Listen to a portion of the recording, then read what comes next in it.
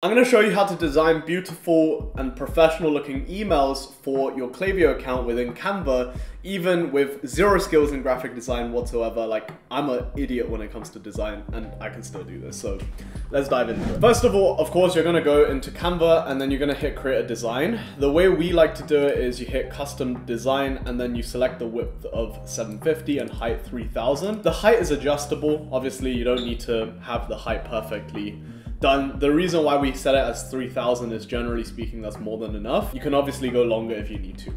So once you do that, this is what you're gonna kind of land upon. By the way, the reason why we're teaching Klaviyo email designs in Canva is just because this is like the best tool for people who are completely new to graphics.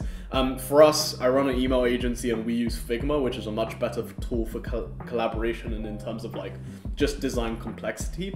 So yeah, but you know, Canva's pretty decent and is decent enough to get you started. So let's take a look at this brand Refi. This was an email that we threw together really quickly as a free sample for them. And this is kind of the design that I'm gonna try to replicate for you in this video. I believe this design was actually designed in Photoshop, but I'm gonna show you how to kind of like get something as close to this as possible within Canva. So first of all, obviously you're gonna need to go get the logo. For any brand, the logo should look something like this, right? So when you copy it in, I like to design the logo natively within Canva or Figma or whatever, simply because within Klaviyo, what you're gonna find is if you design the logo in Klaviyo, you're gonna realize that for mobile, it makes the logo extraordinarily large as opposed to keeping it the same size. So we like to blend it in with the actual banner of the email. So I would probably put it something like this, maybe shrink it a little bit more and just keep it, keep it centered and aligned. So a quick way to do this, by the way, is just like put it in the middle, put it at the top, whatever, and then center align it, which is already done. So you can use that to kind of get alignment really quick. So once this is done, you're gonna then get into the meat of the actual email. You can see like the color that we used wasn't exactly white as the background, which is fine. You can get a tool like Color Picker right here. You can see I can, you know, just click the colors and it'll create this. And it's called Color Pick Eyedropper. So this is a Chrome extension, right? So if I wanted to replicate this color, I'll just simply get this, copy the hex code, boom.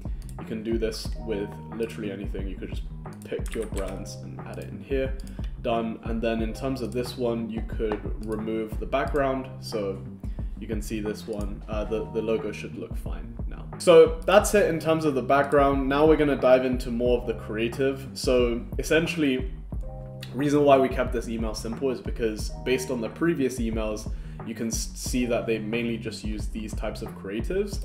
So what we're gonna look for is some product imagery. So let's say I wanted to take this photo right here. I would just click copy and paste it in right here, boom. And just make sure it's center aligned and then obviously make the size decently large, make it look nice. Boom, something like this. And then you can see I put the refi here. What I would have probably changed in this email, looking back at it, is simply shifting the text up. So moving this part of the text to somewhere like here, and then keeping this here, and then moving the CTA up essentially. So that's exactly what we're gonna do right now. So I'm gonna hit the text tool. In the text tool, what you could do is, let's say, you know, you wanna check out the Refi's logo, right? So you can, I'm just gonna pull up Refi font. By the way, real quick, if you're an e-commerce brand doing over 1 million a year, you should not watch this tutorial. Instead, you should go down in the description below, book in a call with my team, well, myself, I'll be on the call.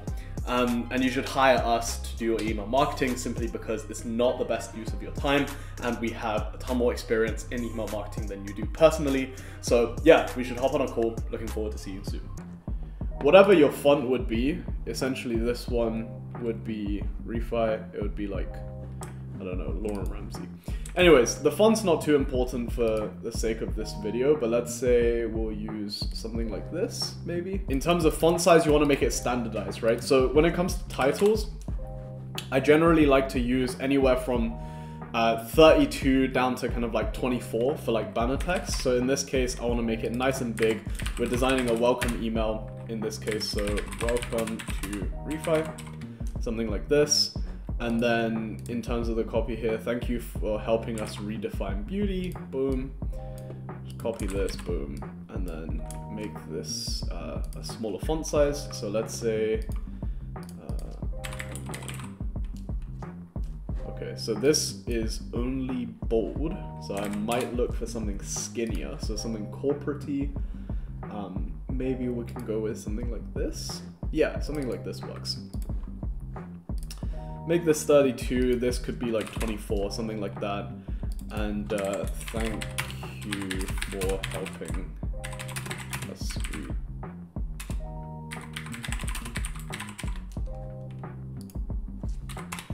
So this is kind of like how you would essentially structure it. So font size wise, I might make this a little bigger, but it's honestly depending on the font. So this is essentially what the banner would look like, and what you could do is to replicate what we had previously, we would do something like this and make the color, maybe invert it or something. Nope, not like this. So in terms of getting the refi, we could just replicate this real quick. I would just make this white and increase the font by a lot. Something like this, right? Refi, boom, effects. You can make it hollow as well. Something like this to replicate what we have here. So this is essentially what you would do to replicate the old design. And you can see like this is already shaping up decently nice as a branded piece, right? And then in terms of CTAs, it's simply a case of, you know, adding the right shapes. So elements, and then because this brand is a very kind of like minimal type of linear brand, I would use a CTA like this, boom, and obviously make it black to be in line with brand colors. Position wise, you would center it again. And yeah, in terms of the font, obviously just make it the same as before. Make it, oh, oops, not white. Make the font color white, and then to put like shop, right? And then obviously make the font size a little bigger, 24 or something, right? So you can see this is already shaping up quite nicely from an email perspective. I would not be ashamed to send this out, but obviously, you know, if we're working with a client, it's gonna look a lot better than this. So in terms of the rest, icons like these, you can see right here, icons like these, you could literally search gift icon and you can pull up some elements right here. So I might use something like this. Obviously, again, you would make it white, right? And then add a circle around this and you're basically good to go, right? You can alternatively use something like this, make it white, and then add another element like a circle